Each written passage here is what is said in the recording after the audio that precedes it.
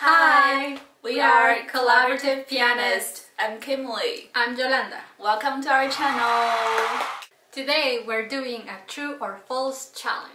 So Yolanda and I each have some statements about ourselves. Some of them are true, some of them are not. The challenge is we're gonna guess those statements whether they're true or not based on our understanding based on what we know about each other. We think it's also a good way for you to know more about us. Okay, we're gonna start with my statements. Are you ready? Yes. Okay. The first one is something music related. I've been studied at conservatory affiliated school since I was in grade 5. True or false? What do you think? Were you in China? Grade 5 is like when you were 10 or 9? Yeah. Then false. False? You're right. I know. Yeah, I actually didn't start in music school and didn't start till I was 15. I was just taking music lessons on the side. Oh wow, that's amazing. Most performance students start when they are very young. Yeah, because they are conservatory affiliated school. For example, like elementary school that attached to a conservatory where kids could take music lessons with the professor at the conservatory while they're taking regular curriculum at the school. High school, or elementary school, or middle school. But I didn't do music like legitimately until I was 15. Which is pretty amazing because she's a very good pianist. Okay, next one. Piano is the only instrument that I've learned to play. True? No. False. I've taken violin lessons actually. Oh, really? For a couple years, I could do first position really well. Fun fact, I have played a violin piece as an encore at one of my concerts. Really? Yeah, I actually had over 1,000 audience at that concert. That was in China. Wait, what did you play? I played a really easy, simple Chinese folk song. Yeah? Because I was playing something with a violinist and then you decided to start jamming. I didn't know how that happened, but that actually happened. I played violin for over 1,000 of an audience.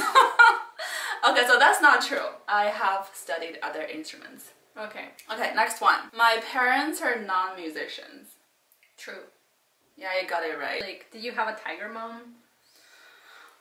I can tell because she's gonna watch this, right?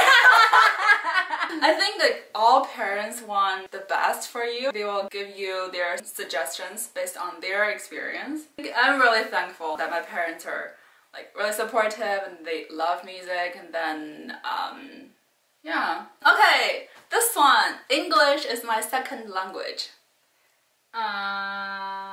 True. Well, I know you speak several languages. So. I could give you half of the point for this one. Because I know you speak German too. Yeah, I learned English when I was 8 or 7, but I didn't get a good fluency in it. I went to Germany when I was 15. That's when I started music at a music school. So I first got fluency in German and then in English. And for language, I want to say, for the longest time, I thought having an accent is a very embarrassing thing. But the more I talk to people and knowing people from all different places, I think having an accent is a really cool thing because that really shows your identity. That is true. Yeah. As long as you communicate with a clear message. Of course, when you're singing, you're trying to do your best for diction and pronunciation, enunciation. Even native speakers, they pick up some habits while learning the English, so that might also get in the way of singing.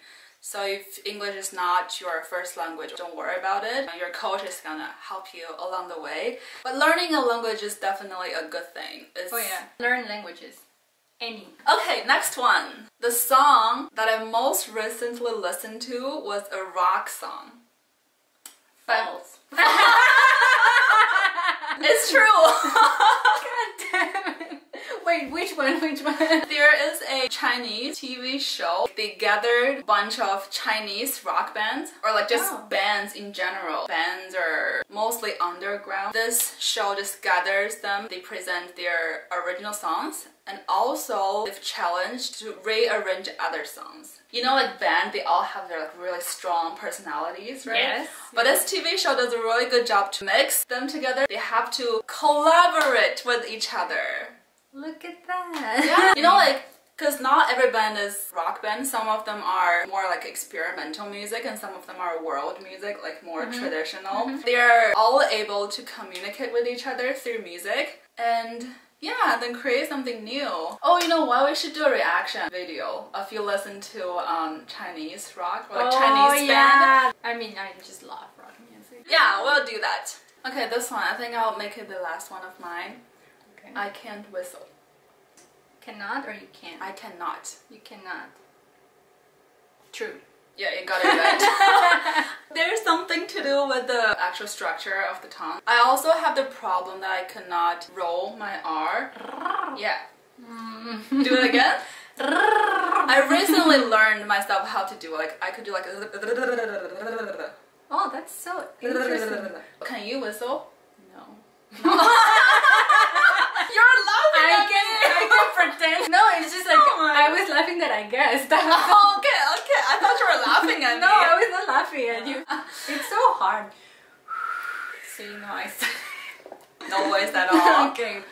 But if you really want to whistle, you could learn to do it because like I couldn't roll my R, but now I could. That is true. Yeah. I think it's just training of your body, right? You have to train your body to do things in a way that they've never done it before. Yeah. But it's really important to know how to roll your R because especially in Italian, rolling the R and not rolling the R could result in a different meaning of the word. For example, like caro yeah, of course. Caro. and cardo. Car.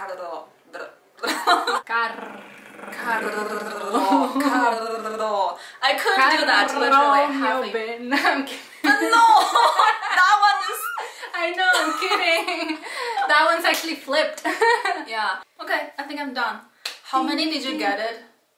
I thought we should keep the score. And let's see who won. Okay. Your turn. Jelena's turn.